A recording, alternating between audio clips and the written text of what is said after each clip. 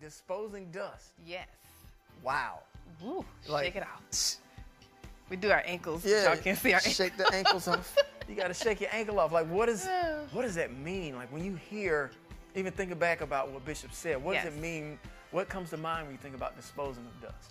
I think about starting anew, being refreshed, getting off the old things that have stuck on you. So when you go from a rejected situation, shake it off, dust off, because there's more to come. There's more ahead. Wow. Because he was teaching about, to your point, he's teaching us about how to handle rejection. Because it happens. It's a part of life. It's a part of life, everyday life, honestly. Yeah, like not only do we face rejection in our pursuit for, a spouse, a marriage, or whatever it may be, but we face rejection in work. You face rejection in work. You can even face rejection trying to get over while you're driving. You would think that a signal light would indicate that I would like to come over there, I would like to come over there. And he was like, no. No. And the thing that makes it cold is that they will look forward. Like the Kermit, you had to pull up like Kermit the Frog. I know you see me trying to get over there. I promise you, I was right here in Inglewood yesterday. I was at Fairview and La Brea. Okay. And this woman pulled up beside somebody else and let them have it for not letting her over.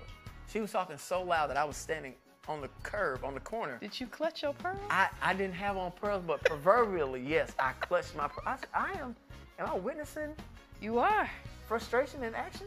Yeah. Am I witnessing rejection manifest itself as something? Yeah, she didn't shake off her dust. She did not shake. She threw her dust. She threw her dust. And the woman just kept her window rolled up, and she's like, as long as I look forward, this is not happening. This is not happening. I am in my safe space. Yeah, I'm in my bubble. Stay away from me. But the strange thing is, when we think about rejection, sometimes we like to say we stay in our safe space. Yes, we won't venture out and try anything new because of our fear of rejection. So the dust that we've gathered from one scene of rejection in our life just sit there. It just sits there and accumulates. Day after day, week after week, month after month, year after year. Year after year, decade after decade. So now everything that we see is through like this dusty filter. Yes. You can't even prepare yourself for anything new. That's the thing. Yeah. You can't move forward because you all dusty. Dusty. Yeah, God's like, shake it off. Shake it off. Oh, that's Shake it off. Can you see my ankle right there? Shaking off dust. You got to have flexibility. This is real flexibility right there. There's some muscles down, some tendons. Achilles flexion to get that dust off. You got to be able to shake the dust off. You do. As you go from one level of life to the next, you're going to face rejection. It's going to happen. Yeah. And as you face rejection, you're going to have to learn how to keep moving forward. How to handle it. How to even find people who may help you to kind of shake that dust off. Yes. You know what I mean? Partner up. Because sometimes we go places where we shouldn't have gotten. That's not the dust you should have been in. You shouldn't even have that dust on you. Yeah. But let's think about how that even shows up like in a work scenario. Right? As you go maybe from one job to the next. Maybe somebody's terminated. Or they're changing, fields and they're looking to kind of get into something new. What's a way that they might need to shake the dust off looking for a new job or something like that? I think we are our worst critics. That's great. And so if someone else comes in or maybe they got promoted, you don't know what was on their resume when they showed up for their interview, but they come in and it seems like they are just flying. They're getting promoted so fast and you're like, well, then I guess that means I'm not good at anything. I guess they don't like me or, blase, blase, blah. And you take this negative cloud around yourself from place to place. Oh, well, I'm not good at anything. I'm not likable. People don't want to promote me. People don't want to see me succeed. And now you have gotten content in your unsuccessful season. Right. When it's supposed to come to an end and you're supposed to move on to something else, try something new. Maybe the reason why you didn't get promoted because God wants you someplace else. Yeah. Maybe like God said, hey, that application that you keep pulling up online and then closing out? Yeah. Why don't you fill that out? Fill that out. Hit submit next time. Upload your PDF. And your Word document, your cover letter. Get it out there. You got dust on your resume. Just shake the dust off your resume. Dust your resume off. Yeah. Try it again. Try it again. Yeah. Because that can change the course of your life. Yes. Your ability to successfully navigate rejection and move on to the next thing, it opens up so much more for you. Right, right. Because if you don't, you will let it weigh you down and you will become stagnant. Exactly right. But you said something else that just kind of peeked up in my mind. You said God said no. Mm-hmm.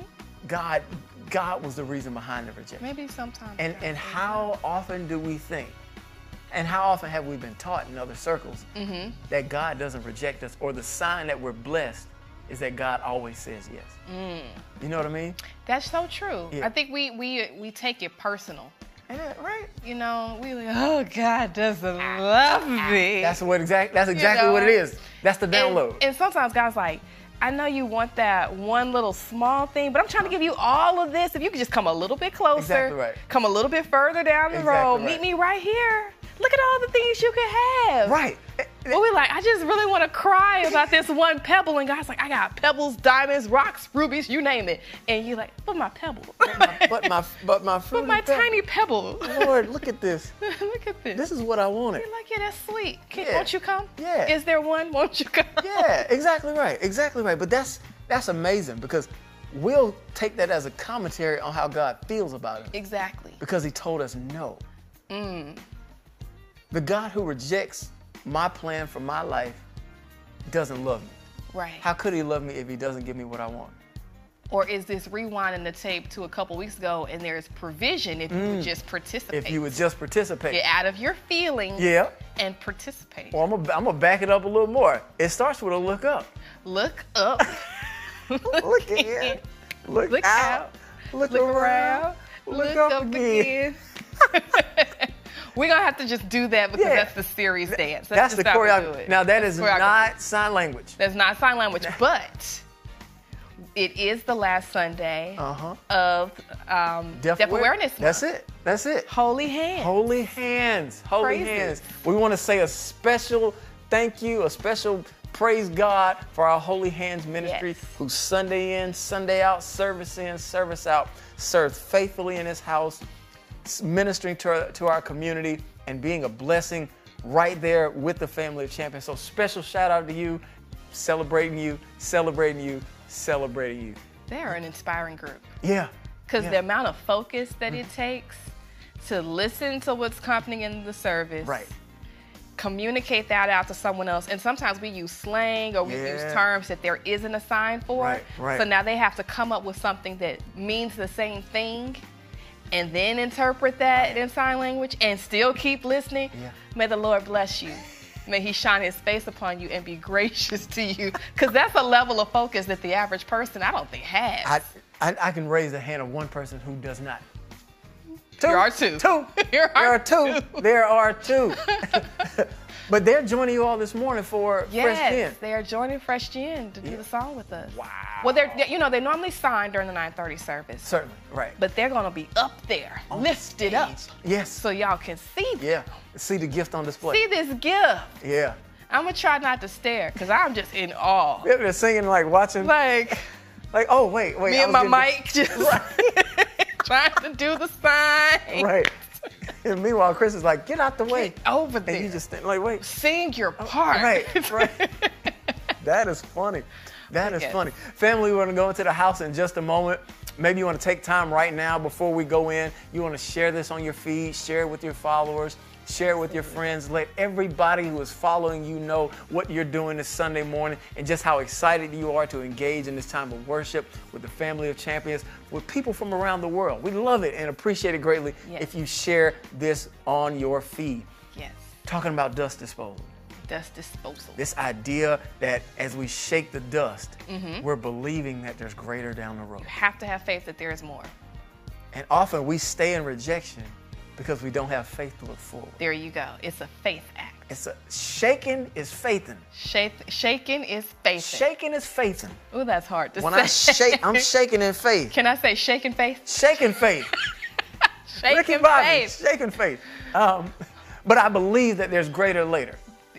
Okay, so you got all the drums. I got bars. You got rhymes and bars. Shaking faith, greater later, more in store. More in store. More in store. I'm believing that this rejection is not final. It's not final. That this no is just the step I'm taking to God's eventual yes for my life. The thing that God wants to do. Get ready for the next casting call, because it's an audition, right? Come on. He did say that. It's an audition. Because we're talking about dating, and he was alluding to Dr. Erica Holmes' book, Dating on Purpose. Yeah, yes. Dating with Purpose. Speaking of which, Living Well every Thursday. Living Well. Oh, we got to give them the gestures. You got Thursday at 7 p.m. Living well. This is our praying and receiving. Living well. She's a choreographer. I am. I did not make this up. Okay, Thursday's Living Well. We're going backwards. Wednesday night with Pastor John Paul Foster is the download. I'm learning. Because you got to be cool with Pastor JP. It's the download. I almost feel like jive turkey. You jiving me, man. The download. Anyway, the download. And then on Tuesday, get your wealth cycle. Right. Is that it? Get your money right. Get your money right. If your money is funny, if your change is strange, you want to get with Pastor George Tuesday nights right here on all of our streaming platforms. So we're budgeting. Talking about budgeting. And then he's going to transition into talking about a word that he made up. Get this. Save-vesting. Save-vesting. Say what? Saving and investing. Saving and investing. You put them together. I like that. Yeah. It's like catchy. It's going to bless your soul. Oh, yeah. The word is already blessed. Yeah. I'm save-vesting. Sometimes we get rejected. We face rejection in the stock market. Ooh, now listen. Rejection with investments. Rejections in our finances. Still got to shake the dust. Shake the dust. Still got to shake the dust. Shake the dust. Somebody put that in the chat. Shake the dust. Shake the dust. Shake it off. Yes. Because we're going into a new message this morning. Yes. How to fish. Game. How to fish. How to fish. I don't know. I don't know. Could get it. It's fine. It sounds really practical. It does. It sounds like we're going to learn something that we can take right. We can walk right out of the building or click off, and immediately begin to apply. Yes, I think so. Yeah, but Bishop has something for us this morning. I'm excited. And if you don't know already, Brittany's singing with Fresh Gin, so be on the lookout. I will be amongst the other. Amongst the saints. Where my voice can blend. Amongst the songstresses and singers. That's women, right? Yeah, that's women. Yeah, that's women. We the choir. The choir. we is in the choir. Yeah, y'all in the choir. So we are in the choir for anyone who is looking for correct grammar. I got that. You the grammar police. Sometimes I have to be, but sometimes my southernness takes over. It's a struggle. Mine too. I'm like, where are you from? That's what happens. That's how you know you slipped. They go, where are you from? Yeah, I'm like, oh. Man, it slipped out. Yeah. I was blending in. Right, and now I tell them to shake the dust. Shake our dust. Yeah, shake that dust. Get that dust. There's greater later. Greater later. More in store. More in store. Family, we're going to go in the house in just a moment. Prepare yourselves again in these next few moments just before we go into worship. Share this with a friend. This series has been a blessing to you, I'm sure, and as we concluded, you want all of your friends, all of your followers to get in on this last message because it is going to be a blessing, and it's going to come with a challenge. It's going to come with a challenge, and you don't want to miss it. So prepare yourselves. Again, we're going to go in the house in just a moment. Unplug your distractions. That's a good one. Unplug your distractions, or put them away. That's a better one. Unplug them. That's a better one. Put your distractions away. Tuck them away, put them face down, all that good stuff. But if you're able, join us. Please stand, family. Let's worship. Let's worship. Yes. So we can share. Praise the Lord, everybody. Come on, won't you stand on your feet? Let's honor the Lord in this house. Come on, put your hands together and lift up the name of Jesus. Hallelujah. Oh, come on, celebrate him. Celebrate him. You at home, come on and join us as we bless the name of Jesus and honor him for who he is. Won't you turn to your neighbor and say, I'm glad you're here to praise the Lord.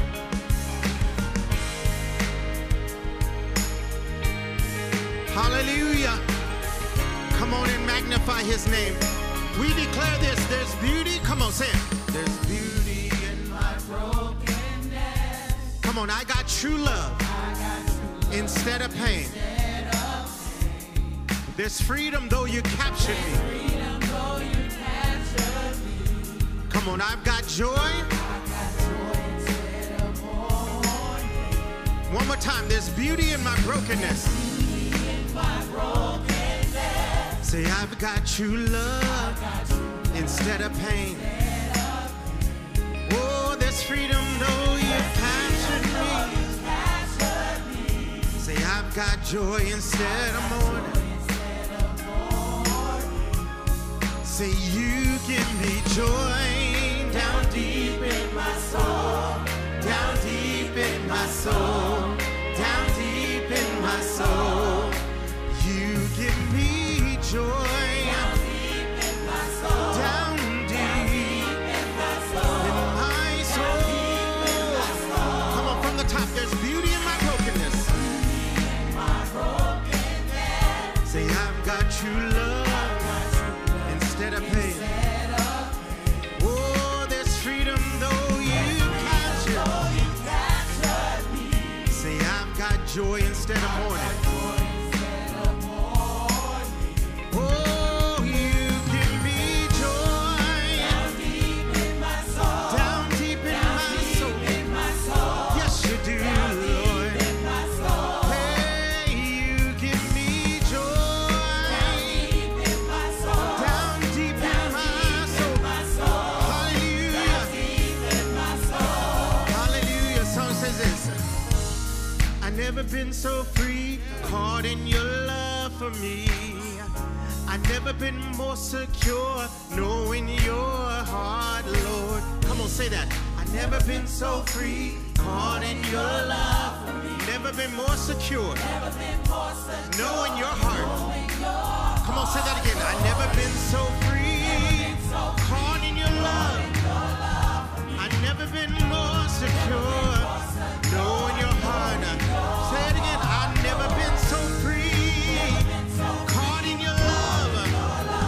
I've never been more secure. Yeah.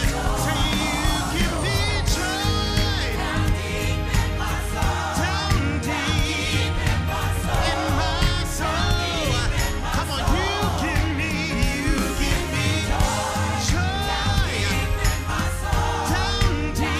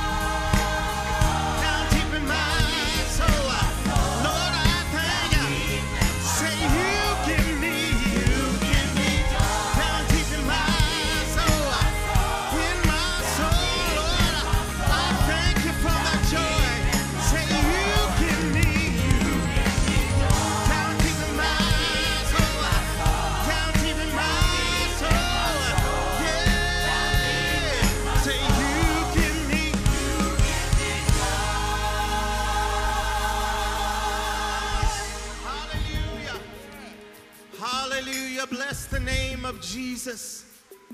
Oh, praise him for the joy that he has given us. How many are just glad to be saved?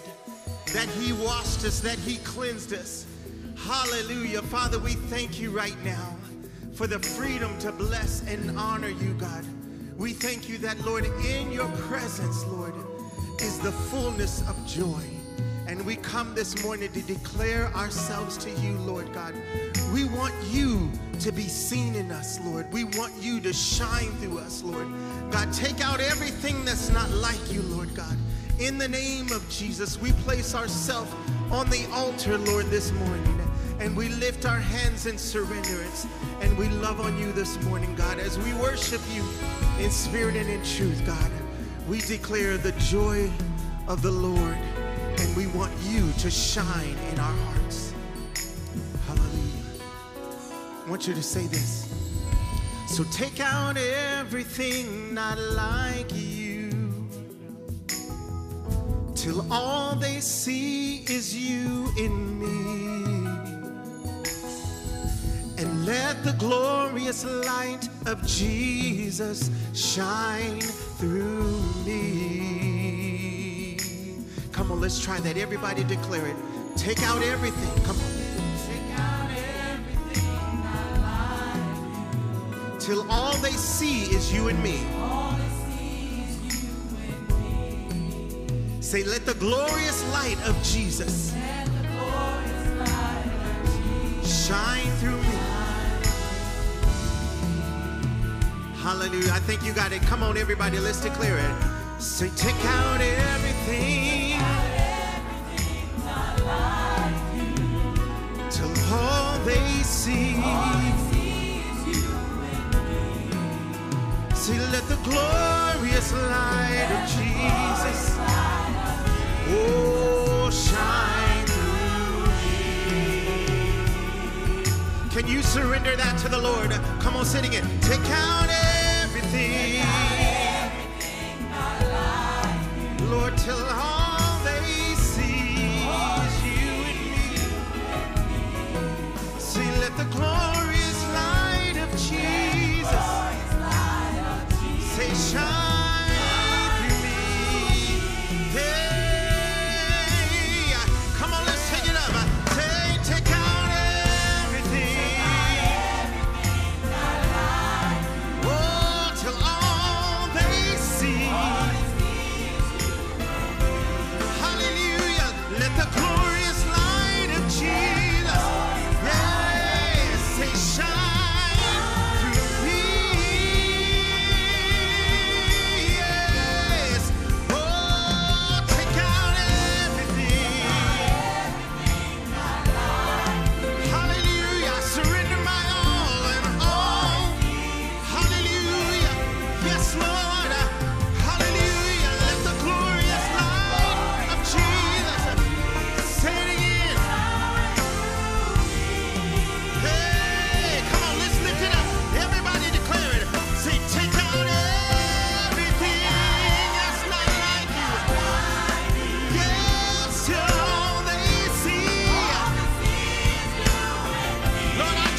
You to be seen. Let the glorious light of Jesus shine through me.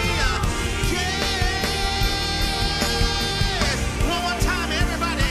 Say, take out everything. Hallelujah. Till all they see.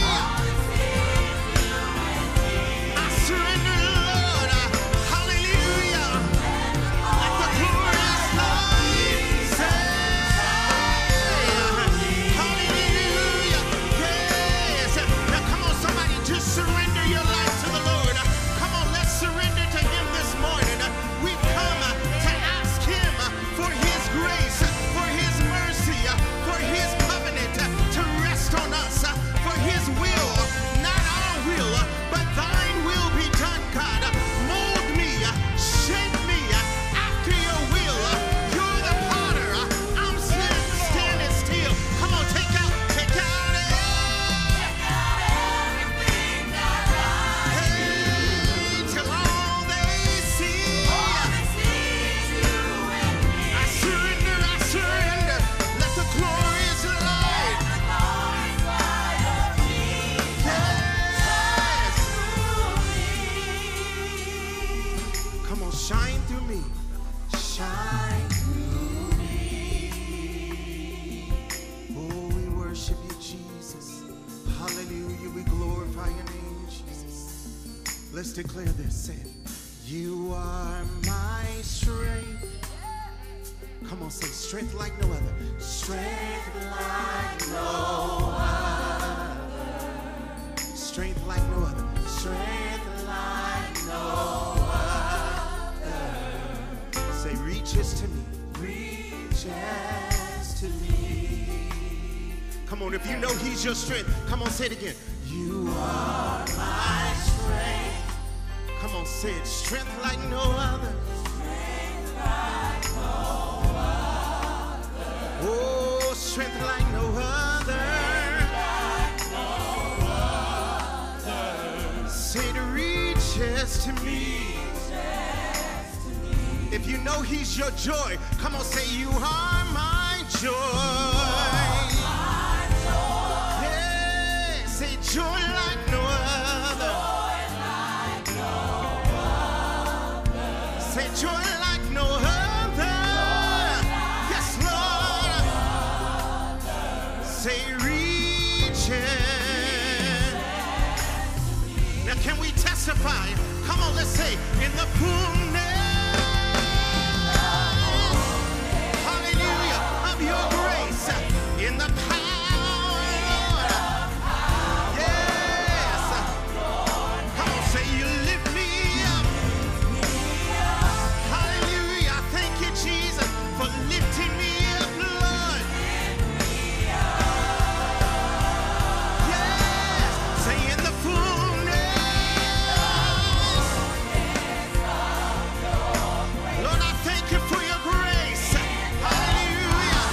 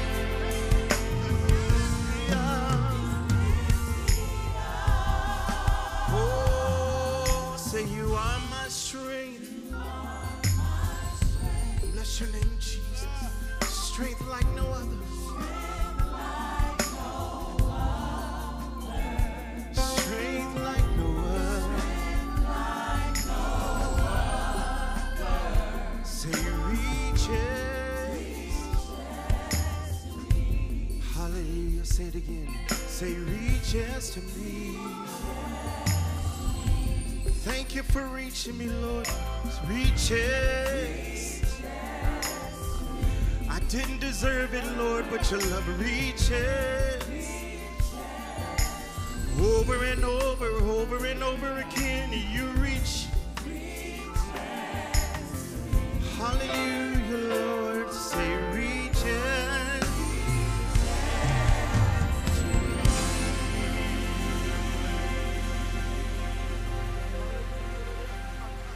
God, we come to give you glory this morning because we declare you are our strength.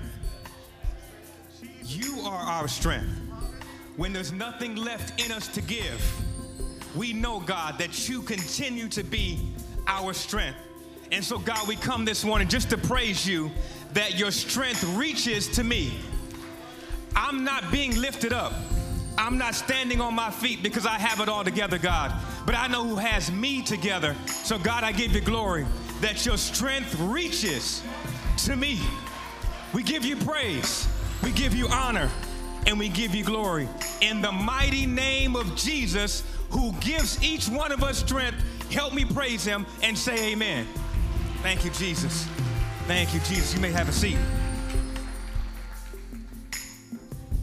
Sometimes when we're worshiping like this, sometimes the very words that we're singing give us flashbacks of our life and moments where we've seen God step in and his power and his strength reaches to me. I don't know if it's ever reached to you before, but I thank God it reaches to me. Amen. Well, family, I got a testimony about God's reaching power because you came, you showed up, and you showed out. And I want you to see the impact of when God touches your heart, how his strength can move from California all the way to Jackson, Mississippi. Let's see what God has done. One thing I know to be true about the family of champions, when there's a need, whether it's down the street or across the world, we are there with open hearts and giving hands.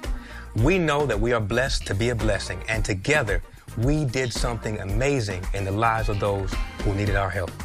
Water came from the north, the south, the east, and the west.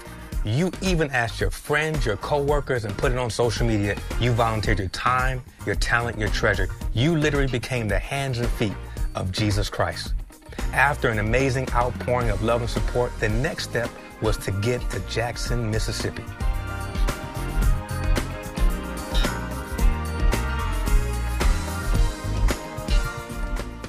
In Jackson, Pastor George and I met some amazing people. We got a chance to lift the spirits of those who needed a helping hand. It was love in action. We met the pastor of Unity Baptist Church, Pastor Orlando Franklin, and the wonderful people in his community.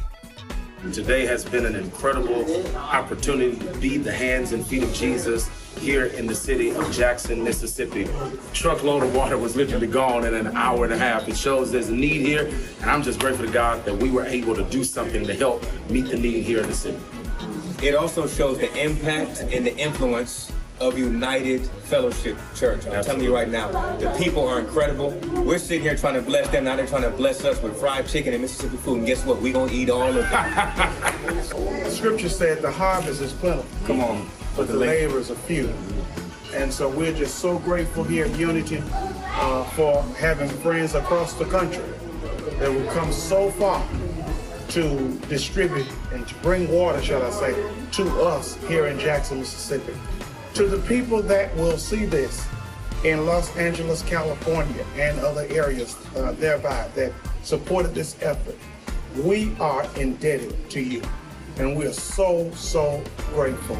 We're so thankful, and we're praying for you as you continue to pray for us. Through your overwhelming generosity, we were able to support not only one, but multiple locations. We're able to assist a preschool and elementary school, an elderly facility, a nursing home, and guess what? We also headed over to Jackson State University and became a blessing to the students over there on the campus who are in need of clean water. You know, this past weekend we had our first football game. We had almost 40-some thousand people here, fans and spectators at the game.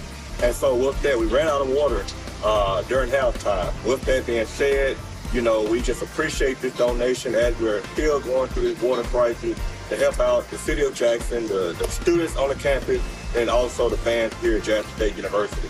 You know, we can all talk about it, but we appreciate those who are about to work. And without those who have come together to support us, this wouldn't be possible. So we want to say thank you from the bottom of our heart. Get this, family, in total, we were able to send over 1 million gallons of clean water. I gotta say it twice. We were able to send over 1 million gallons of clean water to Jackson, Mississippi. You truly made a difference. We truly are the family champion, and I thank you. God bless you.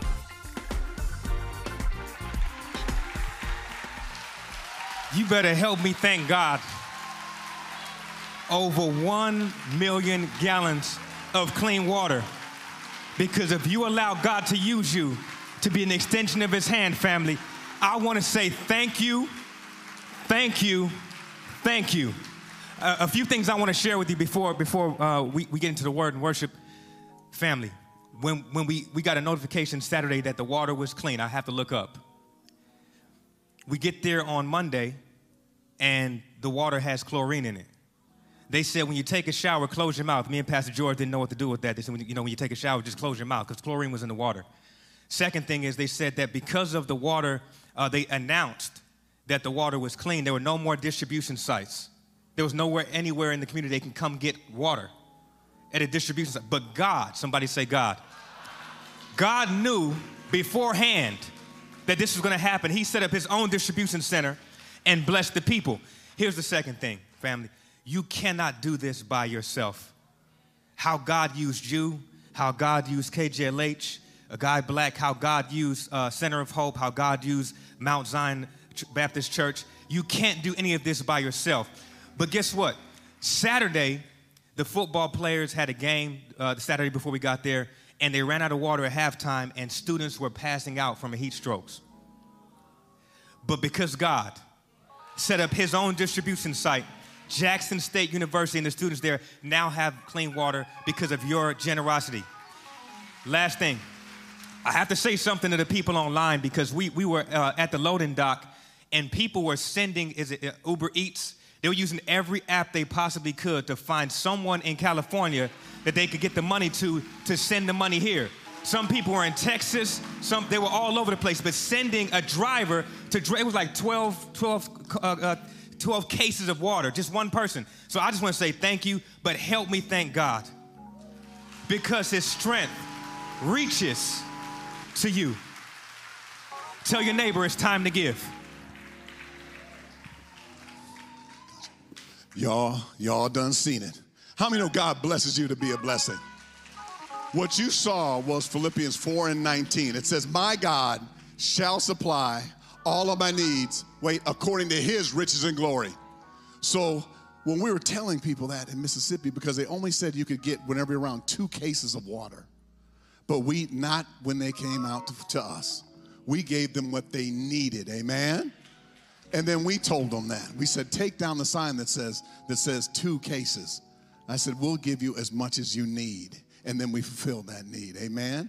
Because God blessed you, then you gave it to us, and then we went on a truck, and then we gave it to them. Amen? And God blesses you to be a blessing. I used to say that to you, but now we really gonna be saying it, because they got to experience, we all got to experience God's hand in blessing us. Amen? Praise the Lord. It's time to give. Thank you for that. There are 4 ways in which you can give, and as you prepare your very best offering, if you need an envelope, just lift your hands and usher will bring one to you. The first way in which you can give, everyone online, you can click it. Right now, there's a link in the chat that you can click on, or you can always go to our website at faithfulcentral.com. You click on the give button, there'll be a drop-down menu where you tithe. You bring back to God what he's blessed you with. Then there's an offering where you give. And then there's a very special line item. It's called pastoral care. That's where you sow into Bishop's life, just as he's sown into your life. The second way in which you can give is you can text it. Text the word give to 833-321-3222. Third way is that we have an app that you can download on Google Play or in the App Store and be able to utilize that. The fourth way is you can mail it to us or drop it off. Our address is 333 West Florence Avenue, Inglewood, California, 90301.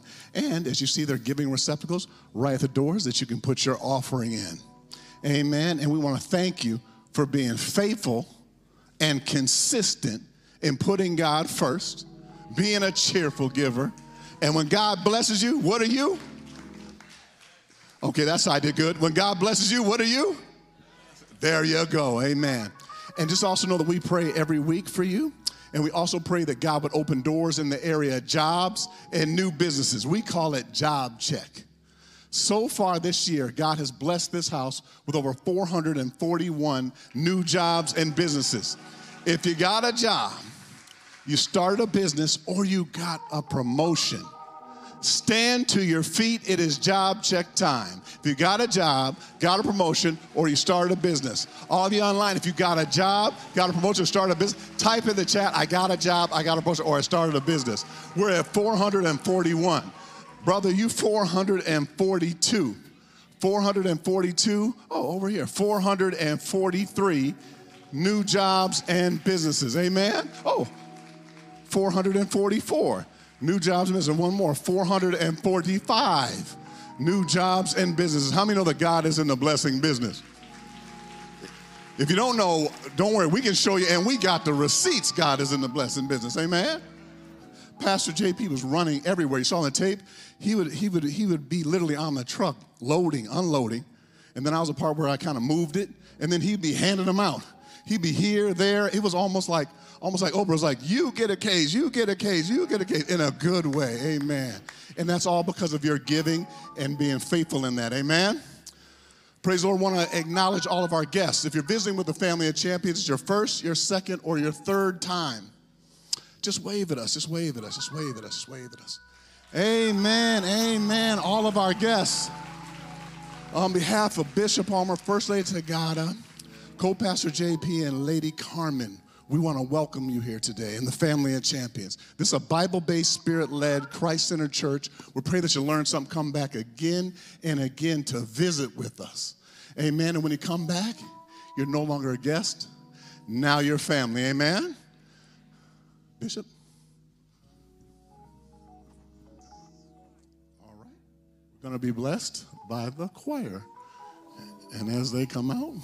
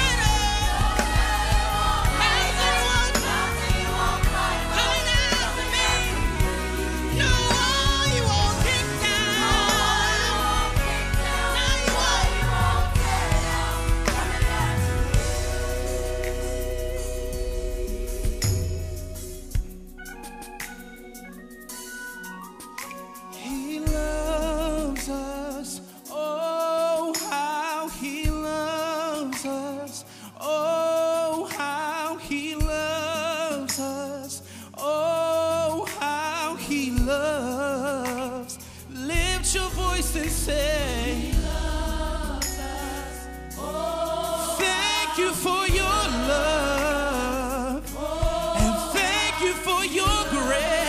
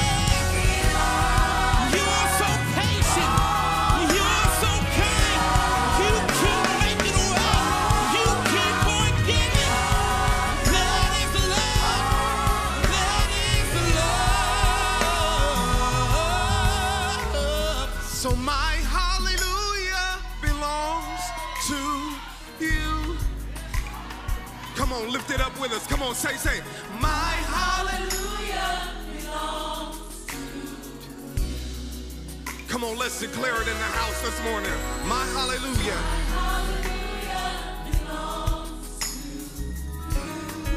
Come on, lift it up all over this room. Say, my hallelujah. Come on, like one big choir. Come on, say, you deserve it. Say, you deserve it.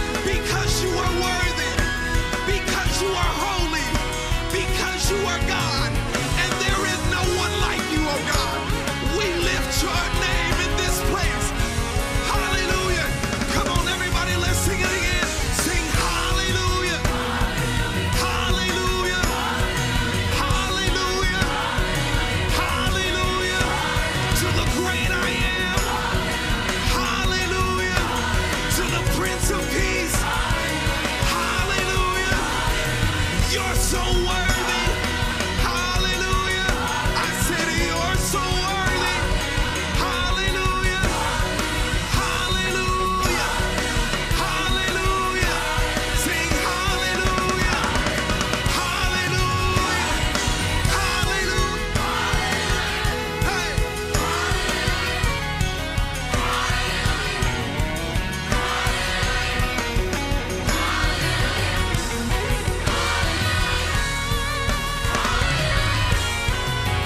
Hey, there's nobody like you. Nobody nowhere. I've searched all over and I still can't find. There's no God that is like our God. There's nobody who can compare. You're so worthy. You're so holy. You're so faithful. You are great and greatly to be praised. We give you glory. We give you honor. You are worthy. Sing hallelujah.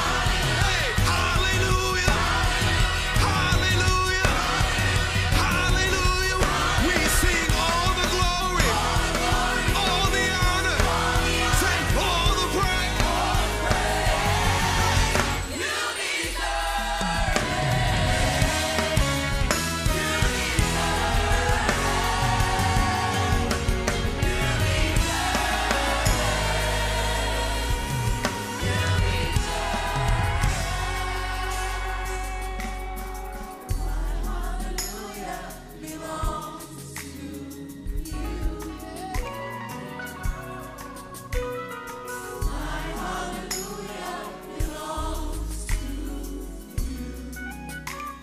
Come on, sing it. Say my hallelujah.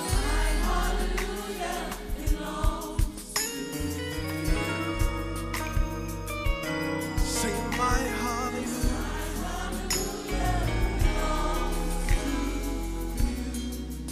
Come on, sing it again. Say my hallelujah. Say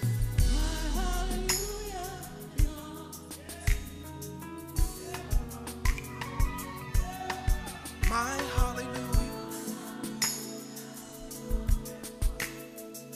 Shh, just the voices. Sing my hallelujah. My hallelujah.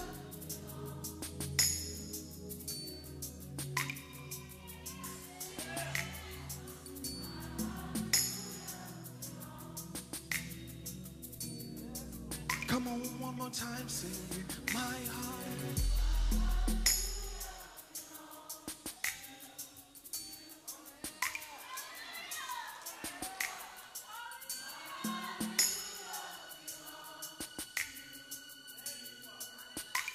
Come on, sing it again. Say my hallelujah.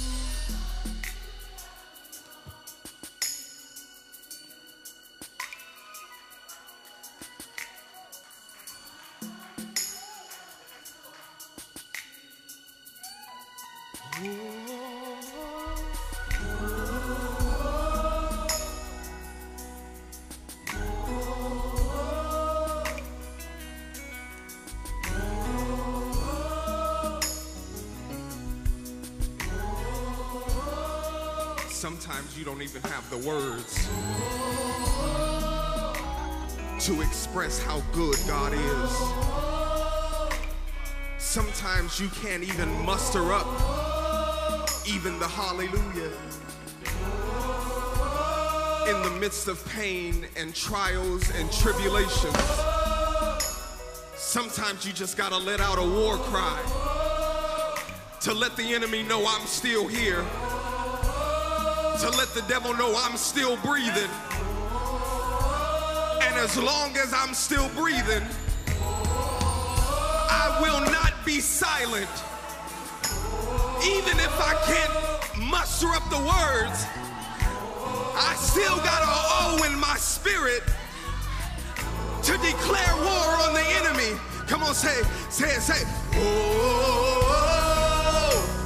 come on, declare it with us. Oh, come on, cry out to the Lord. Come on, somebody ought to cry out to the Lord. Come on, cry out till the walls start falling. Come on, cry out till the walls start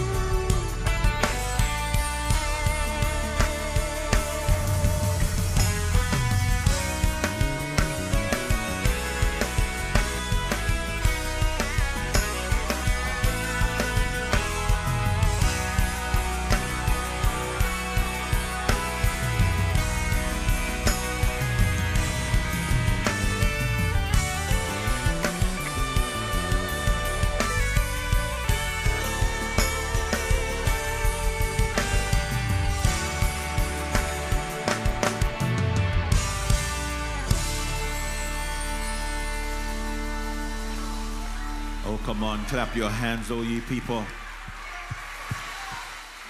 Even if just with an oh, shout unto the Lord with a shout of triumph. Somebody's got victory. Somebody's got a blessing. Somebody's got a breakthrough. Hallelujah.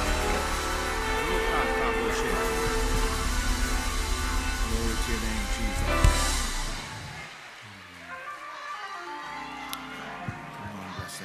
Blessing.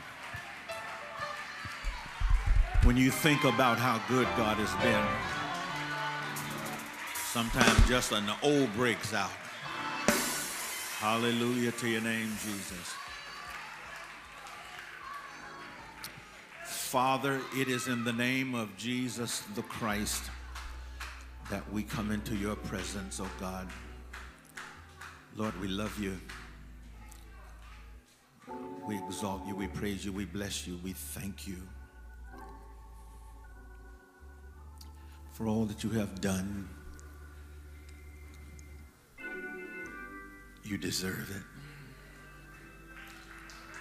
You deserve our praise, you deserve our hallelujahs, you deserve the honor and the glory.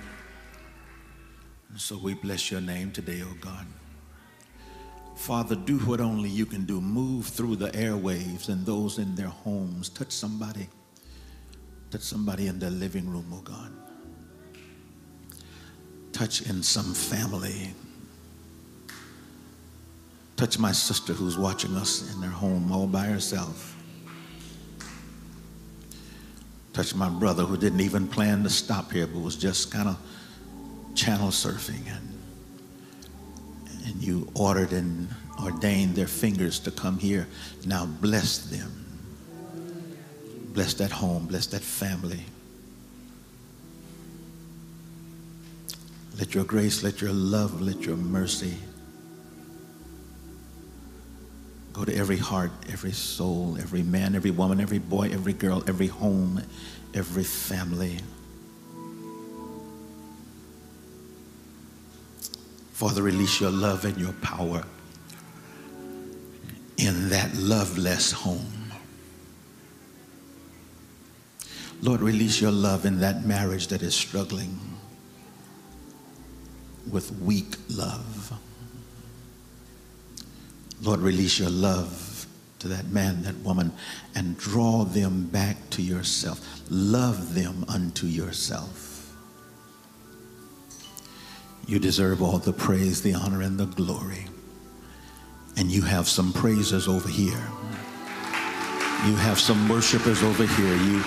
You have some grateful hearts over here. And we lift our voices and we clap our hands unto you. And we shout the victory in Jesus' name. Now, Lord, prepare our hearts and minds for that which you have prepared for us even before the foundation of the world. Go up every aisle, down every road, touch, heal, save, and deliver. Move beyond what is said and meet us where we are and give us what we need. And do it in the name of Jesus the Christ. Amen. Come on, help me bless the Lord one more time, somebody. Those of you who are with us today, joining us on our online campus, we're honored to have you with us. North, south, east, and west, this nation, the next nation, the other nation. Thank you so much for joining.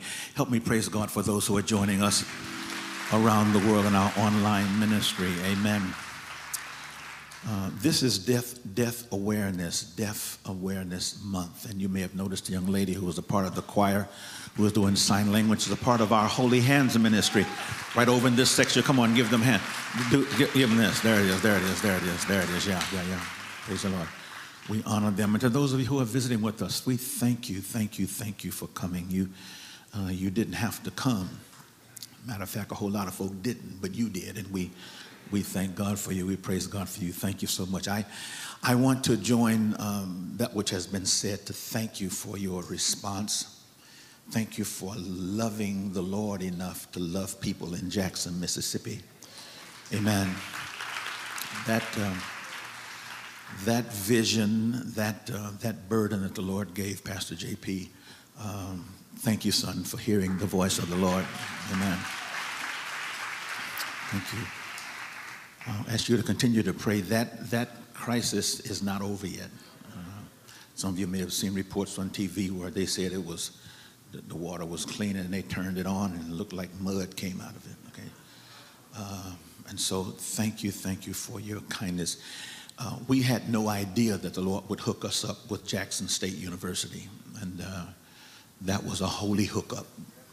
And things that are happening there on that campus, I want you to be in prayer for them. And again, thank you. Give the person next to you a hand, give them a hand, Amen. Now listen, I want to also thank those of you who have been for the last couple of weeks. Thank you for those of you who have attended, those of you who have prayed, those of you who have been a part of our services these last couple of weeks. And what I was talking about didn't mean a thing to you. You didn't. You ain't dating. You ain't trying to date. Matter of fact, you're probably trying to get rid of a date. You've just been so courteous. You've just been just a gift of courteousness and tolerance. A great gift of tolerance. Thank you so much for not walking out on us, and thank you for praying for those of us who are looking to be into a relationship. You've just been so kind. I've just been noticing some of y'all been married 40 years and y'all still clapping. Praise the Lord for that. Thank you. Now listen, we're going to wrap this thing up today. And from today, I only want to meet with those who want to go to the next level, the next step. If you don't want a date, you ain't trying to get a date. Matter of fact, you want to trade in the one you got, I ain't looking for you. Okay, this is not for you. I ain't talking to you. Okay, but listen.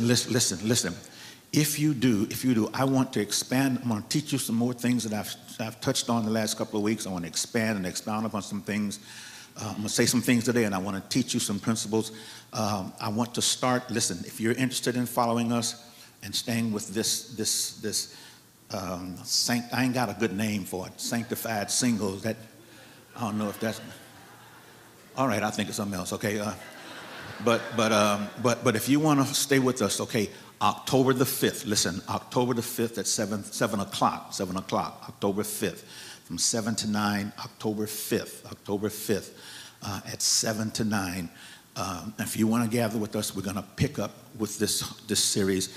The things that I want to teach you, the details, I can't do it on a Sunday morning, I can't do it in this kind of setting. So if you're serious about it, I'm going to teach you some things today.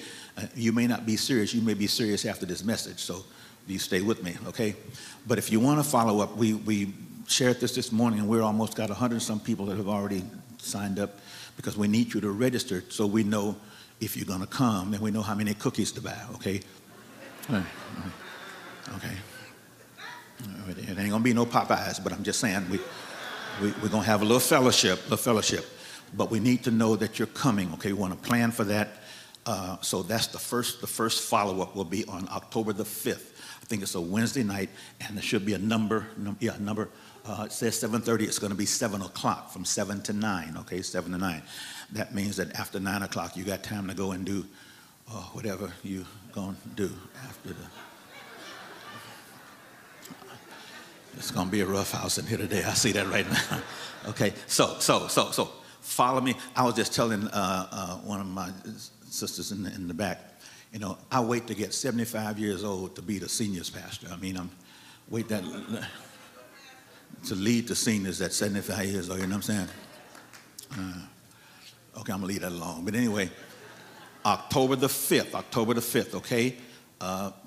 Men, women, brothers and sisters, okay? Now, let me just tell you this. I'm going to teach you some things. On that night. Don't worry about who ain't there, okay? One did this one time, and a sister said, well, Pastor, I want to come, but none of the brothers show up. I got some other brothers for you. I'm gonna show you where to find some other brothers, okay? So we want the brothers to come, but I'm just saying, October the 5th on a Wednesday night, okay? Now listen, here's how you do. You want to text the word fish, see? Now, don't trip off that. I'm going to explain that in the message today, okay? Somebody said, fish. Fish. What is he calling us? You know. A barracuda? What do we? Okay, just stay with me. Okay, stay with me. It's gonna make sense after the message. Text the word. If you don't want to come, don't do this. Okay, don't text. Need a man.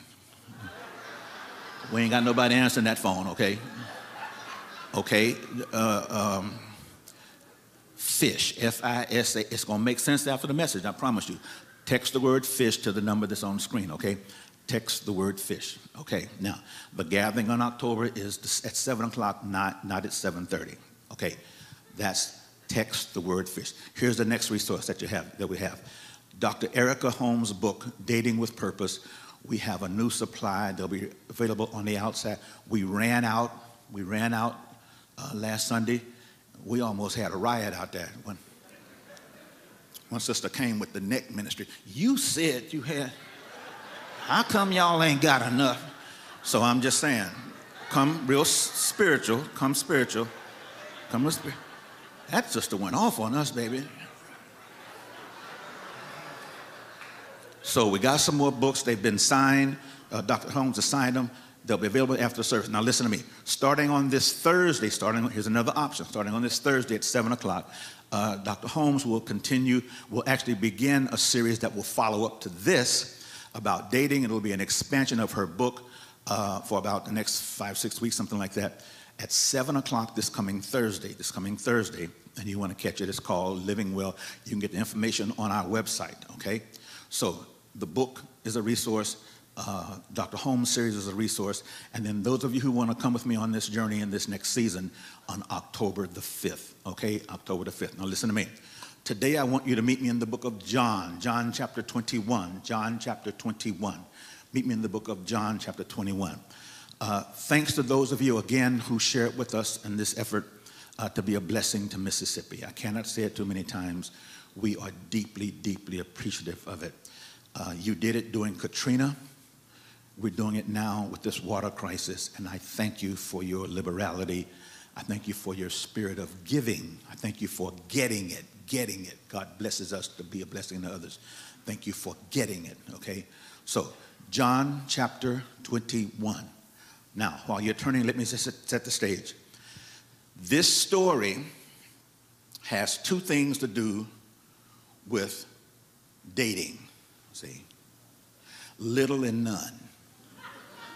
This story in John chapter 21, it's got two things to do with dating, little and none. But here's what we've learned. We've learned that in stories like this, in pictures like this, listen, we've learned that God always reveals principles. God reveals principles in pictures that become applicable or that we can apply into other areas of our lives. I'll say it again. John 21. I'm going to share it with you in a minute.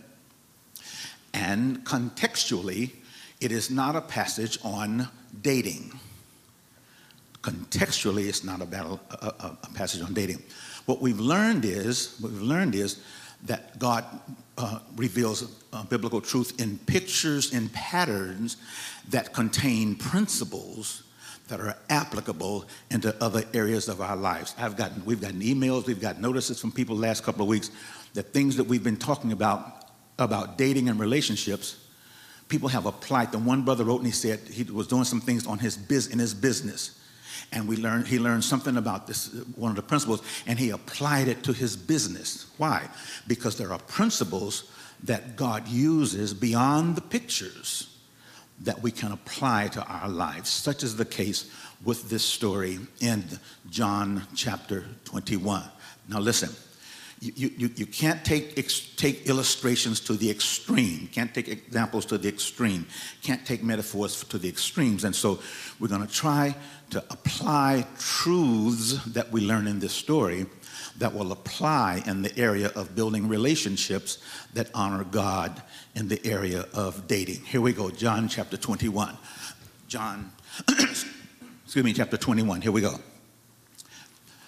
One version says, after this, one says afterward, Jesus appeared again to the disciples. This time he was at the Sea of Galilee. Now, some of us have been to the Sea of Galilee. By the way, off the record, we're working on a tour now of next year. We're going to try to go back to the Holy Land. We'll let you know about it. I ain't got it together. Don't shout yet. We're working on it. But this Sea of Galilee, see, key location in Scripture. So here's the scene. They're by this body of water, Sea of Galilee. Jesus comes. Jesus is on the shore, and he sees out in the water. He sees a group of guys. There's 7 of them. Verse 2 says, it was Simon Peter, Thomas, nicknamed Twin. One version says Didymus, twin. Brother named Nathaniel. See, the brothers of Zebedee. That's 2. And 2 other disciples, that's 2 more. So listen, there are 7 people. 7 people. I'm going to come back to that in a minute. That's important. There were 7 people. One was named Peter, it says in verse 2, named Simon Peter, we know him. Other one named Thomas, and they nicknamed him Twin. Those are some twins in my neighborhood when I grew up, and we called both of them Twin. One was named Florine, one was named Lorine, they're identical twins. We just called them Twin. So this brother, they called his nickname was Twin, see. And then Nathaniel, that's 3. Brothers of Zebedee, that was 2. And then 2 other disciples, that's 7 people. Put a pin at that, I'm going to come back to that later on. Verse 3, Simon answered, Simon said, hey, Simon said, I'm going fishing. And the rest of them said, we're going with you. Underline the phrase, we're going with you. Whatever your phrase is in your version. I'm going to come back to that. They went out and they got in the boat. Underline the word boat. Put a circle around the word boat. Put it in the parentheses. Put it and highlight it in some way, the word boat. And then it says, they caught nothing. Underline the phrase, caught nothing. Whatever your version says in the response, caught nothing. One version says, we have not caught any. One version, we've caught none. One just said none. One version says nothing. See? Verse 4, the sun came up. Jesus was standing on the beach. They didn't recognize him. Verse 5, Jesus spoke to them. Jesus said, yo. I kind of put ebonics and I kind of put that in there myself. He didn't say that. He just said, good morning. See? And then he said this, did you catch anything? One version says, have you caught anything yet? One version says, did you catch anything for breakfast? And they answered and said, no. No. Have you caught anything? They said no. Underline the word no. Put a circle around the word no. I'm going to come back to that. Have you caught anything? No. Verse 6. Then he said, watch this now. Throw the net off the right side. One version said, throw the net on the other side. One version says, throw the net off the right side and see what happens. One says, throw the net on the right side and catch some. Underline the word net. I know y'all working hard today. I'm going to work hard too. Stay with me. Underline the word net, net, net, net, net. They did what he said. All of a sudden, there were so many fish in it, they weren't strong enough to pull on it.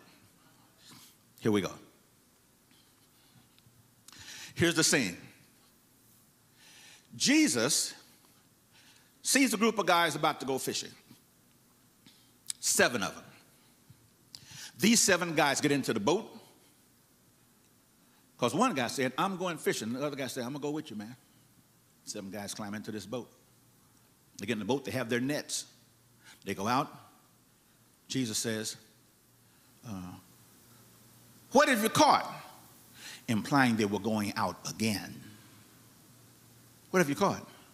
They said, man, we haven't caught nothing. Nothing. Jesus says, hey, look, why don't you cast your net on the other side of the boat? One version says, cast your net on the right side. Now, that doesn't mean right as opposed to left. It means right as to the side that's right to get what you want. I'm going to come back to that in a minute. Cast your net on the right side. Now, Jesus is really talking about what they are called to do and be, and he's talking about it in picturesque form, in metaphors of fishing. Why? Because he has said, if you follow me, I will make you fishers of men. Now he's about to teach them what it's like to be fishers of men. So this scene is really more of an evangelistic thrust rather than a relationship building idea as we're talking about. But in this story, there are some principles that we're going to lift out and apply to the area of building relationships. So first of all, he tells us, here's what you need. Here we go. Get your list. Number one, the first thing you need if you're going fishing. Now, again, don't let that offend you. Fishing, just don't trip off of that, okay? Use the picture. You're trying to catch fish. Now, whenever you're trying to catch, okay? God, I'm trying to be delicate up in here. Here we go. The first thing you need, number one, you need a boat. I told you to underline that word, okay? This is not deep, not deep. Number one, first thing they had was a boat. Now listen, in Scripture, boats are symbols, listen, of safety and protection, especially in bad weather and storms. One more time. The first thing you need is a boat. And the boat symbolizes safety, especially in the storms of life. Say it another way. Picture your life in a boat. And the boat symbolizes, listen to me, it symbolizes the safety of God. It symbolizes you being in the safe hand of God. One more time. Where does my relationship start? How do I build a relationship? How do I get a date? How do I advance my social life? Here it is. Number one, you got to be in the boat. The boat symbolizes your relationship with God. The boat is a symbol of you being in the safe hands of God. God says, you're in my hands, nobody can pluck you out. So the first thing that you need in this quest for relationship is that you start with yourself and make sure that you are in the boat. You don't want to encounter a fish without a boat. That's what Jonah did. You saw how far that got him, okay?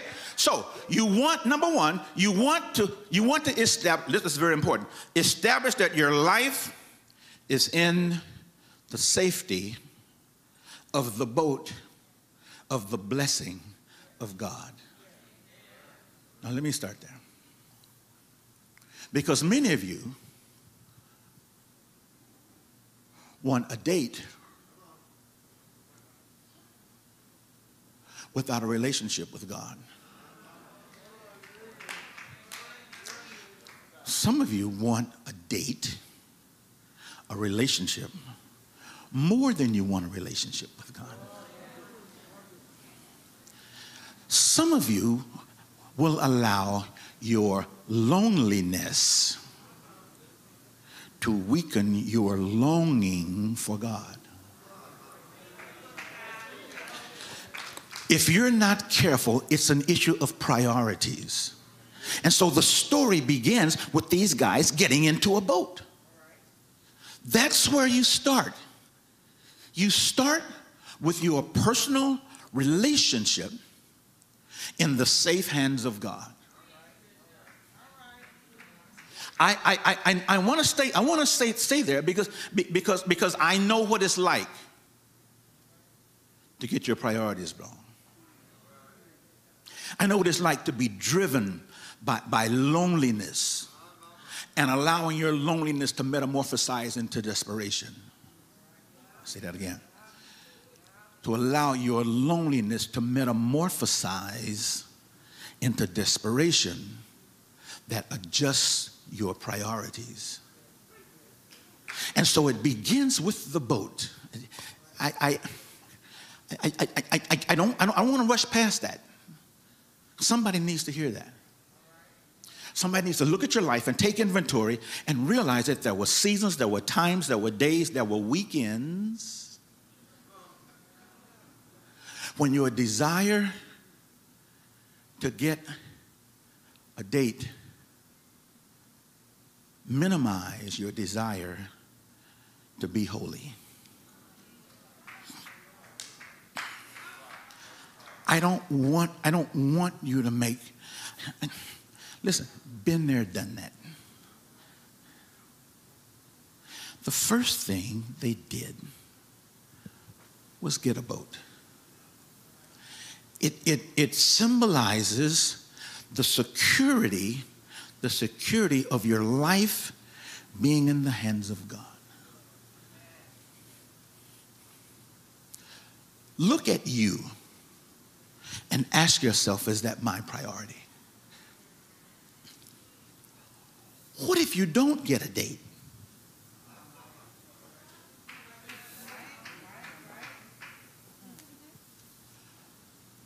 What if you still don't get a date?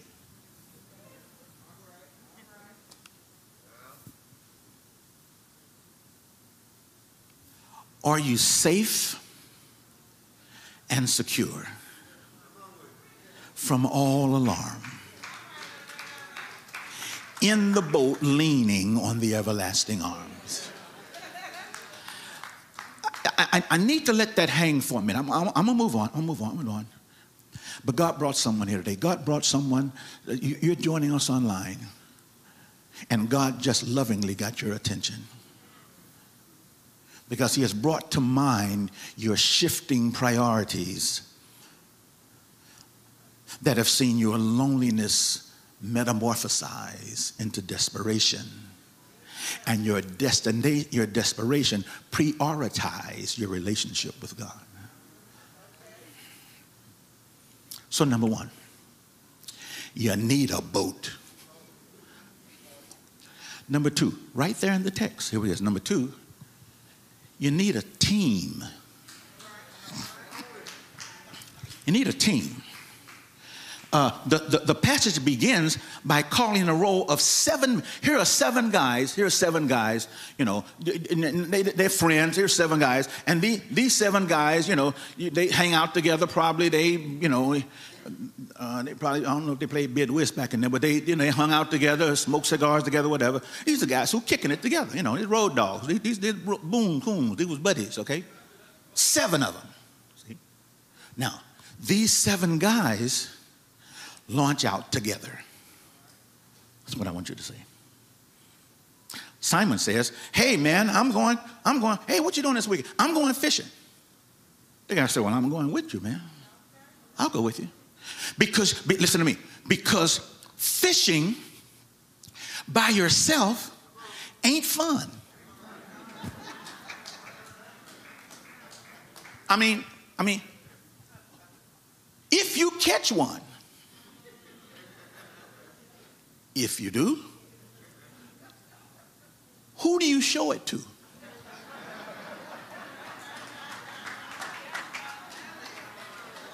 I mean, the whole thing about fishing is you tell, hey man, look what I got. You know, you need somebody to shout with you, somebody to rejoice with you, somebody to get excited for you, somebody to celebrate with you. You never fish by yourself. Fishing is always better with somebody. It's better with a group. You listen to me. You've got to recognize the value of relationships beyond the relationship you're trying to get. Let me say it again. You got to value some relationships, that you already have. People that are already in your life. Now listen, when you come on the 5th, I'm going to teach you how to form a team. I'm going to tell you who's in and who's out. Tell you how to start a team. Not right now because I ain't got time. But on October 5th, I'm going to explain to you how, because you need a team. You need a team. The Bible says in Ecclesiastes, you need a team because if one person falls, you need somebody to help you get up. See? You need a team. You need a team. You need somebody to say, you need to throw that one back.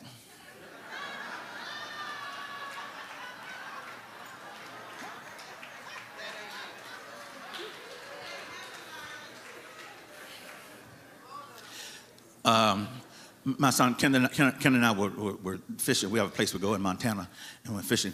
And the highlight of the day was not just to catch a fish. See, the highlight of the day was to take a fish and say, "Look," and have somebody there to get excited with you, to celebrate with you, somebody to join in with your joy. Now listen to me. You need an attitude check. See, here's the first. Listen, you got to understand, you cannot change, you cannot do dating by yourself. Nobody on this side got it. Let me try this out over here. In other words, you don't date in a vacuum. See, some of y'all got folk you hang out with over here, and then you on Friday night, Saturday night, Sunday morning, Sunday night. Anyway, you got this other life. See? Oh, I like this crowd on this side right here. This is my crowd here, y'all. Yeah, so, but here's my point.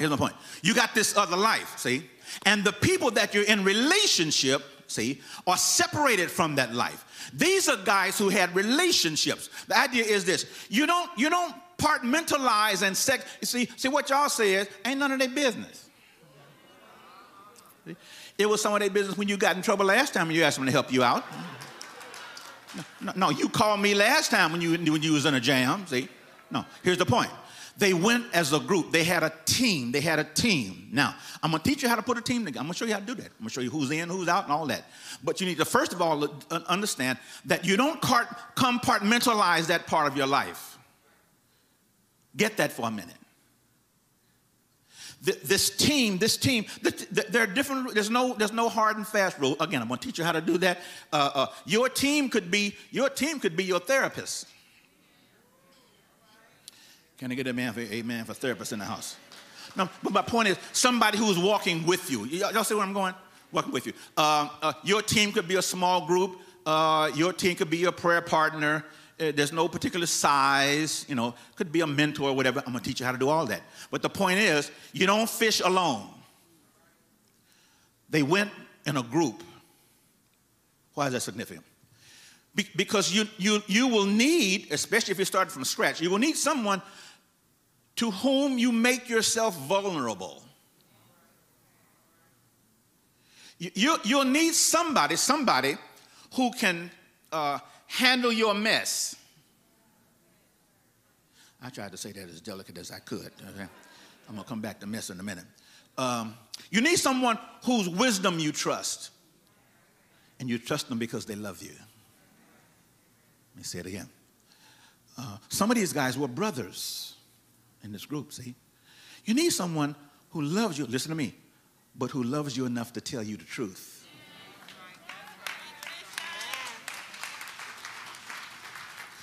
We were fishing one time, and evidently and I'm going to talk about wounds in a minute. We caught a fish, and the fish was flapping and everything, and we pulled the fish up, and the fish had like a scar or something. I didn't know what it was. It had a scar on it, and the guy who was with us, he said, you got to throw that one back. That's what he mean. I said, you got to throw that one back. Now, it was one of those catch and release things anyway, but he said, throw that one back. I said, what do you mean? He said, that fish has been wounded. Now, I was so happy to catch a fish. I was going to take the fish, wound and all. But you need somebody on your team to say, now that fish is jacked up, that fish is messed up, that fish will not help you. You need to throw that fish back. You need somebody on your team to tell you the truth who loves you. Mm-hmm. I'm still working on it. You need someone to whom you can be vulnerable. You need someone who you can trust to tell you the truth, who will love you enough to tell you the truth. I'm going to teach you how to do that. Here we go. So you need a boat. You need a team. Here's the third thing. You need a net. You need a net. Now listen to me. The net is a symbol of your life. Here's what I mean. In Matthew 4:21, similar fish story. In Matthew 4, it says that Jesus came upon these guys, and there were only a team of three: Matthew, Mark, and Luke. Peter, James, and John. And it says these three guys are about to go, but when Jesus found them, they were mending their nets. Matthew 4:21. They were mending their nets. Now listen to me. The word men has two nuances to it, same word. One word means they were just getting ready to fish. I promise it's going to make sense in a minute. One meaning of that word mending means just getting ready to fish. Listen to me. But there's a more technical term that means mending in the sense of, listen, cleaning, fixing, or repairing nets that are either broken or dirty. Let me go back to this spiritual side over here. It says they were mending their nets. Now listen to me, listen. The word mending, it means just getting ready to fish. But more than that, it means this. It means mending as in fixing. It means to repair. See? It means to clean, as in clean up. Why? Here's the culture of the times. When people were fishing, when guys were fishing, they mostly fished by nets. I don't never see nobody fishing with a fishing pole in Scripture. They fish more with nets. Now, listen to me. When you fish with nets, two things happen. Number one, you run the risk that the net can get broken. That when the fish are caught and they're flopping around, they can break your net. Number two, in your net, you might catch debris. You might catch seaweed. You might catch fish that are already wounded.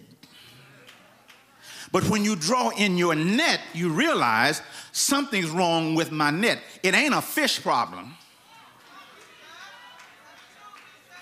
I have a net problem. Now listen to me. My net could be broken or my net could be dirty. Because when you have fished so long, whether you caught anything or not, the throwing in and throwing out of your net into the waters, you are likely to either have a net that is broken or a net that is dirty. Now listen. The dirt implies just in the normal activities of fishing. You're not trying to catch seaweed. But I have been fishing and my pole caught. And the guy who was the guy said no, you can bring it in, let me clean it. I said, wait, let me clean it. He said, that's just weed, that's just seaweed. I said, I ain't catching it. He said, I know I ain't catching it. That's why I want you to clean it up, see? So you're not trying, but just in the normal activities of fishing, you can catch the wrong thing. And the net needs cleaning. Or the net can be broken. We were fishing. And we caught this fish, and the guy was explaining to me that these boats on the other side of us, they were commercial fishers, and they were fishing by nets, and they were cleaning their nets. I said, what do you mean? He said, well, when you catch the fish, and you pull them in, he says the fish start flopping. Start flopping. And when the fish start flopping, they can break your net. So when you bring the net in, you have to inspect the net to see if the net is broken from the last time you fished. All right, I'm going back over here. You need to check your net to see if that last fish broke you up.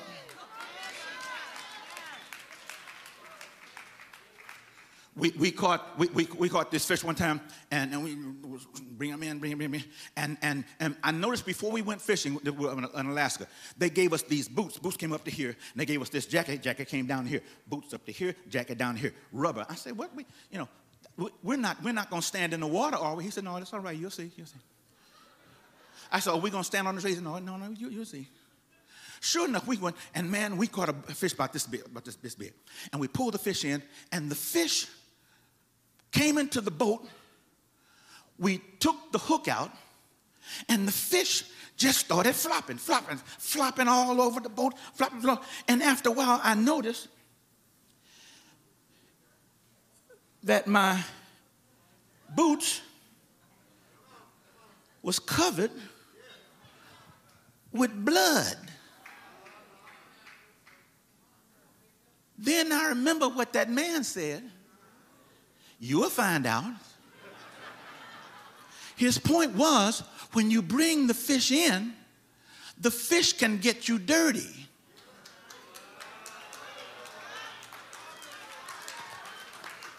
When you catch the fish, sometimes the fish that you catch can either break your net or dirty up your life.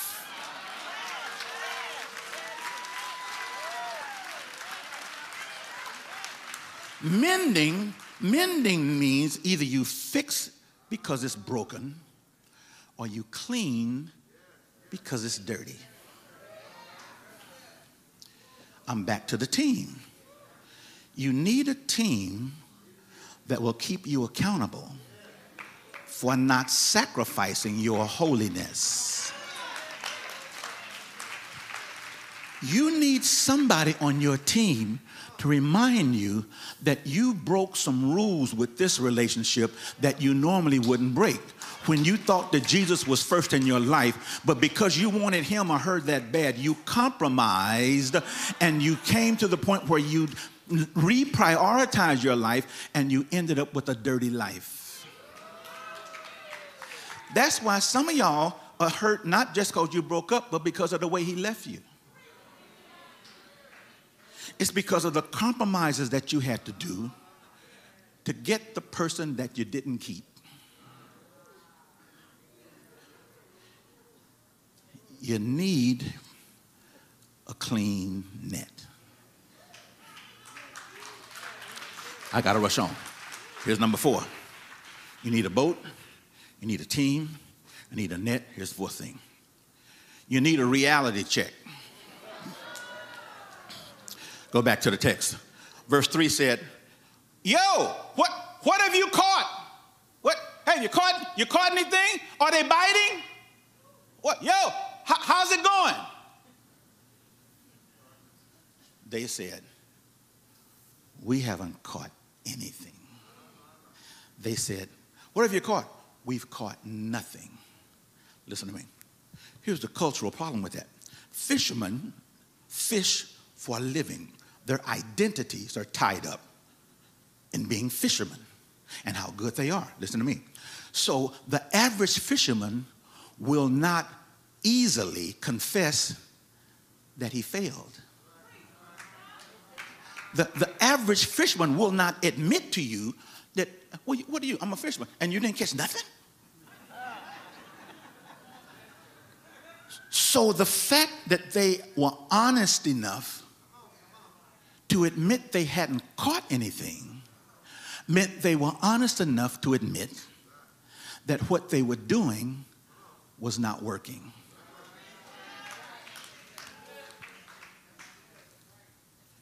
We've caught nothing.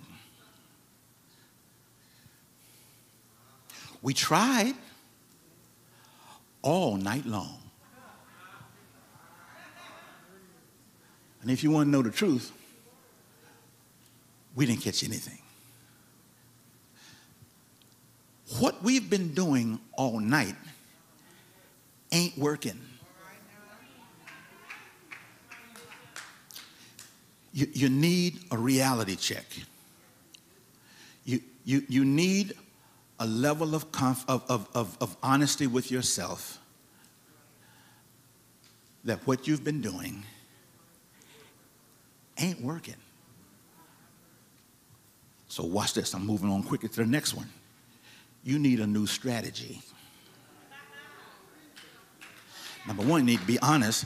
But number 5, you need a different strategy. Here's what Jesus said. Hey, cast your net on the right side. Now listen to me. Right side did not mean right versus left, and didn't mean right versus wrong. It's not that they were doing wrong what they were doing. The point is they were doing what they knew to do and it wasn't working. So right side simply means it's right if that's where they bite. Y'all ain't got it. It doesn't mean you've been doing nothing wrong. Doesn't mean you've been doing something wrong. No, it just means that what you're doing is not working, so you try something different.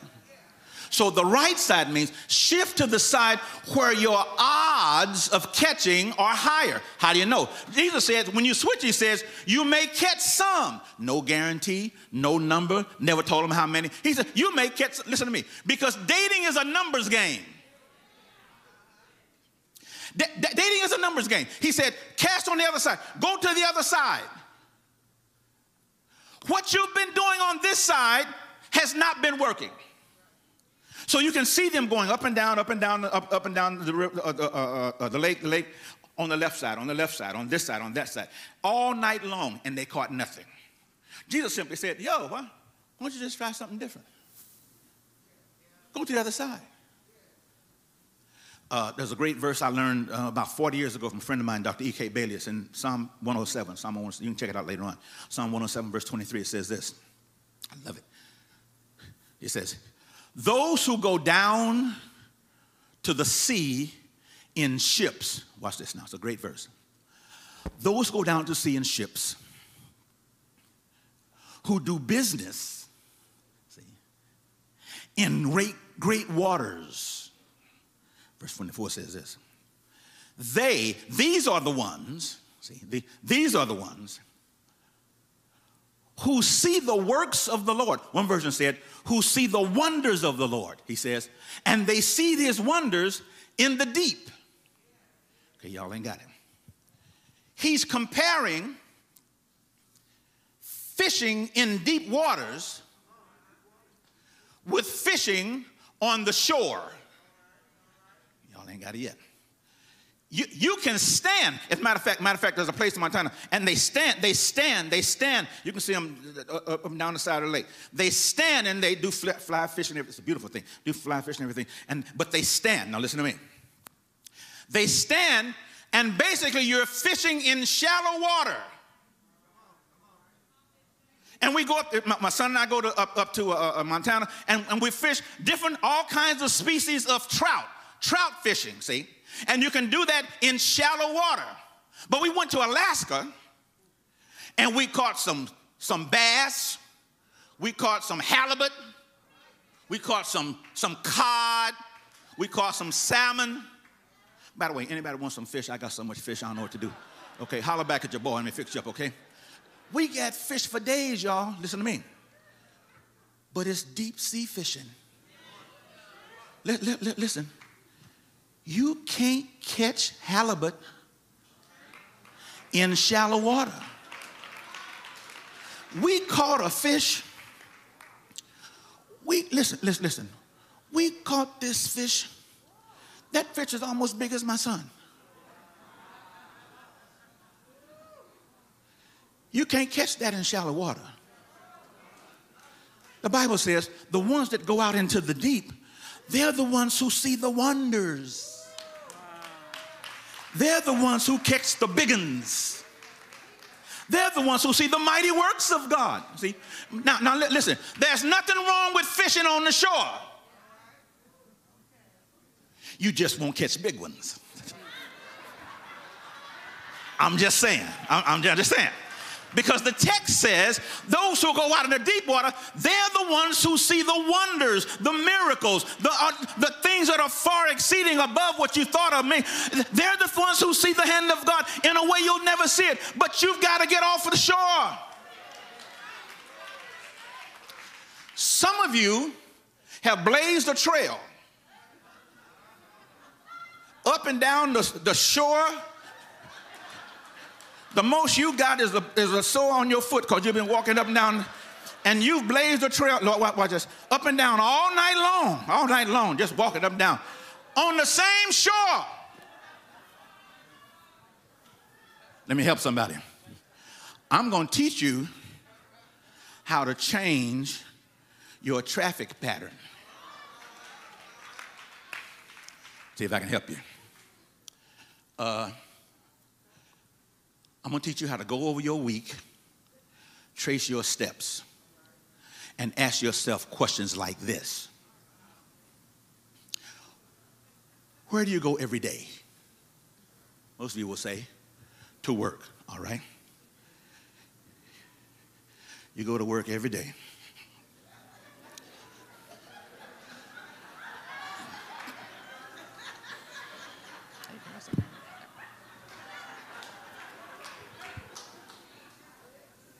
And you see the same people.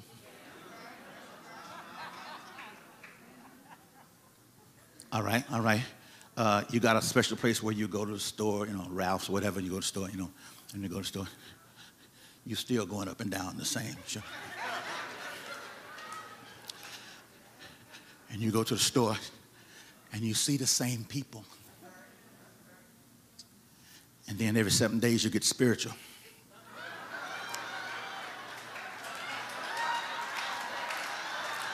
Praise the Lord, praise the Lord.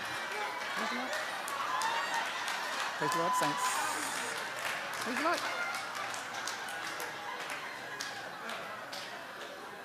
And you walk up and down the same church with the same people. I'm going to teach you how to change your traffic pattern. Because if you stay on the soil, seeing the same people, you've already decided ain't nobody out of that group you want. So why do you continue to traffic in the same pattern? We did a survey a couple weeks ago. This was true. People out of this church, we did a survey in this church. And we asked them, couples asked them, where did you meet your mate? Okay, I'm almost done. Where did you meet your mate? And so this was a survey. Number one was church. See, church. All right, I got that. I got that. You spiritual people, everybody, you know. In the middle of the A and B selection, I met my lover and in Jesus' name, you know. How'd you do it? Well, I was lifting my hands to the Lord, and I looked down the row, and I took my eyes off Jesus and put my eyes on him.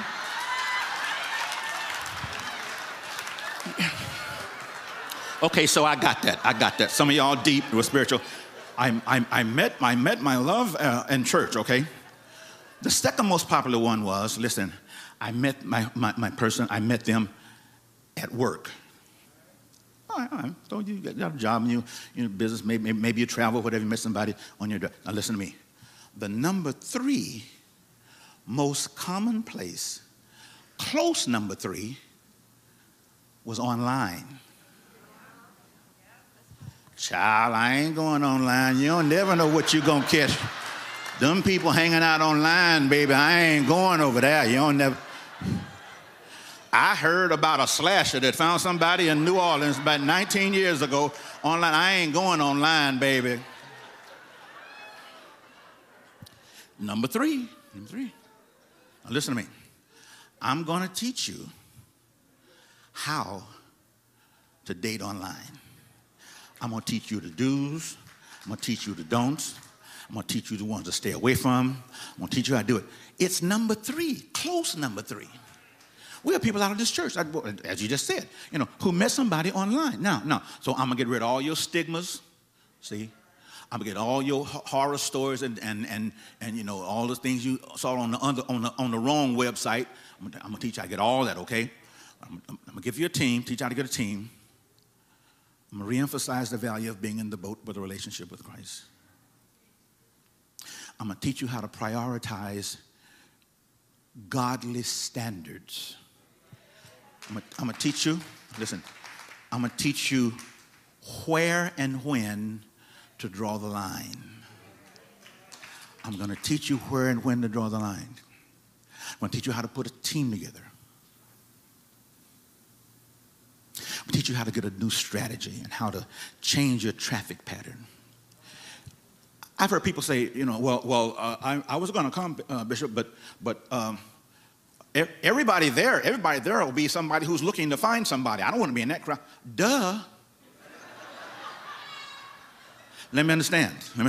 This is a gathering of people who are looking for a date, ain't ashamed of it, want a date. But you don't want to go because the people there will be people looking for a date. Am I missing something here? One guy said, one lady said this, she said, well, first of all, ain't going to be no men there. Then second of all, I said, let me understand. You go to church? Say, yeah. She said, I've been here several years. She said, so let me understand. So the men that are not coming are the men that you've eliminated already.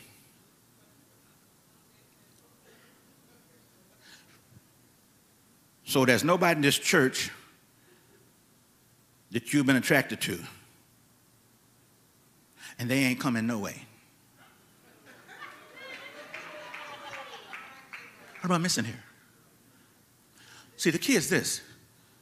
When I teach you how to change your traffic pattern, I'm going to show you it has nothing to do with who will be in that room. So the men showing up or the women showing up is irrelevant when you expand your traffic pattern. I'm going to show you how to do that. Here's how I want to close. We're going to build a community. We're going to have some fun. Have a lot of fun. Have fun. We're going to show you some things that you've heard before. You're going to hear them differently. Somebody said to me this after the first service, they said, Bishop, I never thought about the fact that I see the same people all the time. I just never thought about that. That's very fundamental. I'm going to teach you how to hear some things that you've heard before. I'm going to teach you how to do some things that you've not known before. I'm going to teach you how to stay in the boat. Now, this story is a story about fishermen. Why is that important? Because it's really an extension of Jesus' call. Jesus says, follow me, and I will make you fishers of men. And then he says, here's what it's going to look like. You're going to cast your net with this group over here, and no one's going to respond. You're going to cast it again on this side, and no one's going to respond. And then God's going to open up a door in an area you have not cast before. And you'll get a bite. Listen to me, listen. I cannot tell you in 40 years, how many times I have cast the net and no one came. I cannot tell you how many times I have presented the hook of the love of Christ. And nobody bit the hook. Nobody bit the hook. And then I read this story, and Jesus simply says, cast again. Fishermen never give up. Fishermen expect to cast again. Fishermen are not deterred when no one bites. And so Jesus says, you simply cast your net in a different place.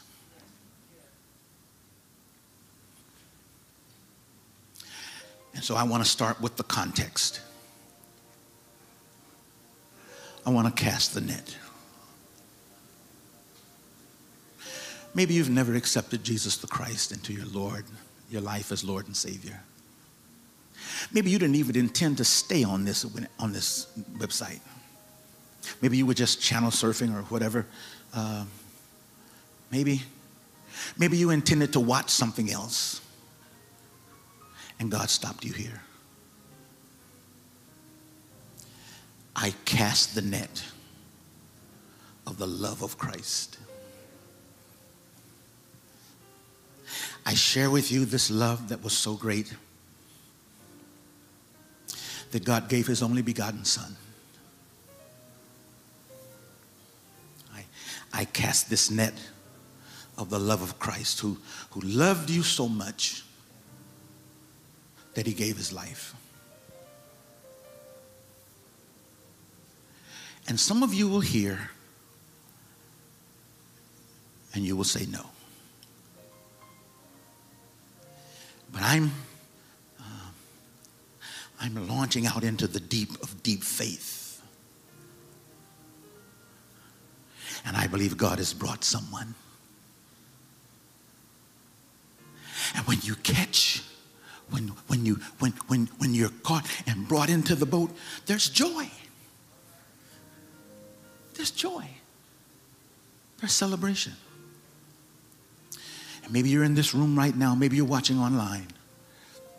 I'm going to go way out into the water today. Maybe you're in this room right now and you've never accepted Jesus Christ, or you have deprioritized your relationship with God. Back in the day, we called it rededicating. See? But maybe you're here today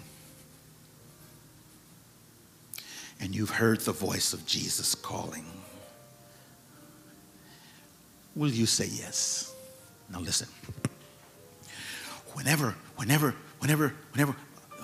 there's a bite, everybody in the boat, everybody on the team, everybody cheers. Yeah, man, come on, really. So when you come, I don't care what part of this room you're in, when you start making your way into this boat, everybody around you is going to start celebrating and rejoicing and praising God for your decision. If you're watching online, if you say, I'm saying yes, or something like that, or I receive something, you're going to see claps in the chat. Because I'm just trusting God, and I'm casting again. And so maybe you're here, and I'm over time, but you can't fish in a hurry.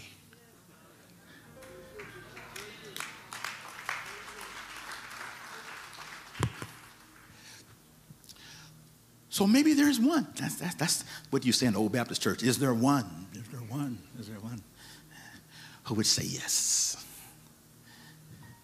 Not yes to me.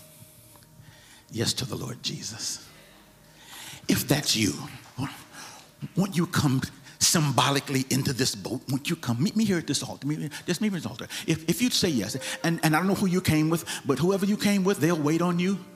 And when you get up and start coming this way, folk around you are going to start celebrating and rejoicing and clapping and praising God just because you've now come into the boat. If that's you, won't you come? If you're online, just say, that's me. If that's you, won't you come? If you're here today, won't you come? Fish are not concerned about who sees them getting into the boat. They just get into the boat and they're just so happy to be there. Maybe there's someone here today. I'm going to close in a minute. And just think, out of all the fish in the ocean, God called you. If that's you, won't you come? You're here. Yeah. Now somebody needs to celebrate. If you're not coming this way, don't walk. Now, that's all right. No problem. That's all right. Right. You're not coming this way, don't walk. No, but there's someone. There is. Watch this. Well, there is. If you're not coming this way, don't walk right now, okay? If you're coming this way, now somebody ought to help me celebrate. I wish I had a celebrating boat.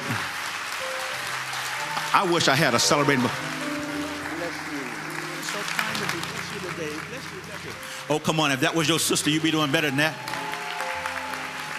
If that was your girlfriend, you'd be doing better than that. Maybe there's someone else. Oh, come on, help me. Let's just praise like the boat's getting filled.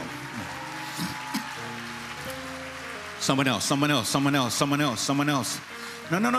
don't stop praising. No.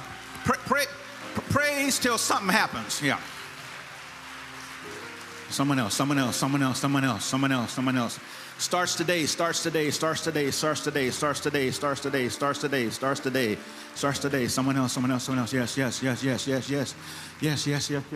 Don't stop. Some folk had to get praised in. Someone today. You can't fish in a hurry.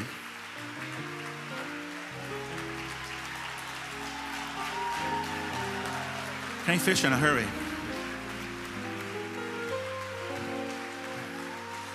Oh, come on. If that was your family, you'd be rejoicing. Come on. Help me somebody. I need about 23 praisers in here. There's someone else. Spirit of the Lord says there's someone else. If you don't get tired of praising, God won't get tired of moving.